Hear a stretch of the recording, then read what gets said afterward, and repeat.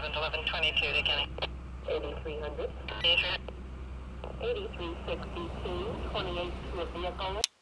Please identify your name, sir. My name is Kelly Joseph, K-E-L-L-Y. What is your occupation, Mr. Joseph? Now I'm just mostly trying to be a stand-up comedian. What was your relationship like with your brother? My brother and I, we got actually along pretty well. We really did. For being twins and having other brothers and sisters, we got along good. The day he died actually started off with a weird 911 call, I guess you could say. It was a strange call, but ironically it was not really the first type of call that he had been investigating that month.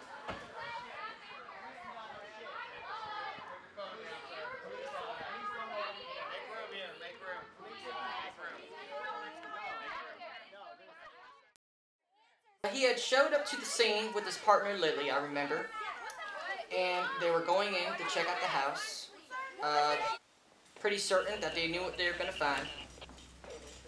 And from then on, things proceeded accordingly, I guess you could say. Well, that's certainly something you don't see every day. That is a giant shit.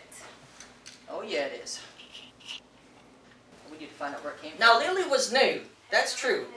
She was new to the division, but Ted was not. He was in forensics, and he had been there for a while, actually. Well, it's definitely him, and it's definitely poop again. Ah. We have foot patrol in the local areas. No really clear sign of entry, although the son of a bitch did break a window coming in. Yep. It's poop, alright. And the other thing you gotta know is, my brother's often been accused of being too hands-on with his work. Warm. Yeah, it's him, alright. How you doing there, buddy? Who did this to you? Immediately walking into the room, my brother was certain that actually it was the same suspect that they had been following. Let's take a look. Oh. Oh, okay, there she is. Oh. Oh. Oh, yeah.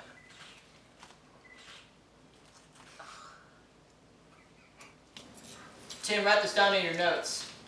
Well, it's a multi-log operation for sure. There's another signature from him, if you not noticed.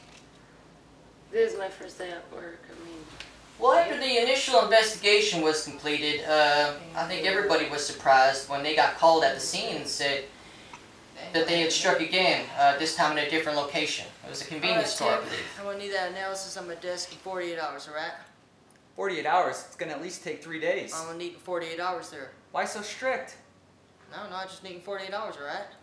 That's like asking me to make a movie in 48 hours. It's impossible. It can be done. Sometimes it can be good, too.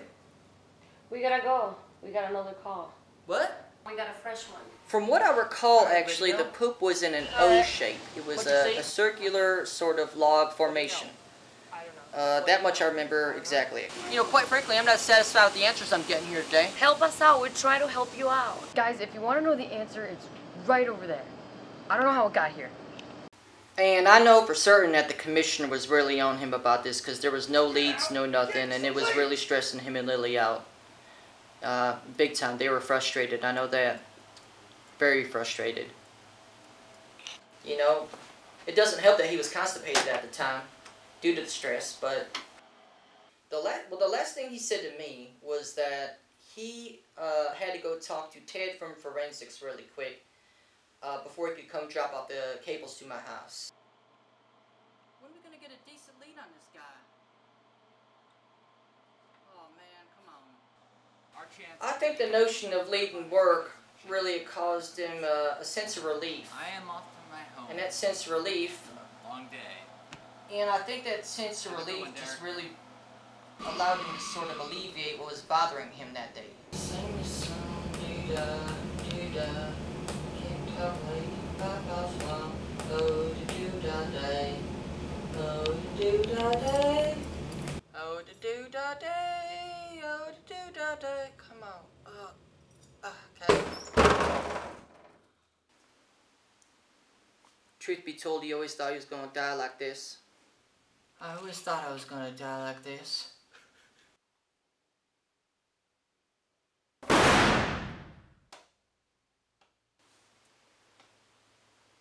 I'm confident though that one day that they will find out who's been doing this, and that that person will be brought to justice. You know.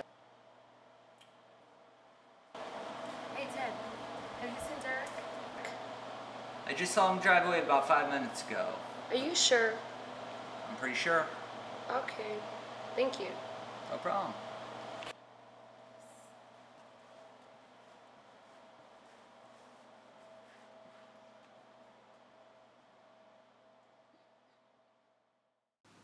Well, Mr. Kelly, I think that's all for today. I want to thank you for coming in on your free time. Thank you very much. Really appreciate it. If you have any questions or concerns, please let us know. Will do.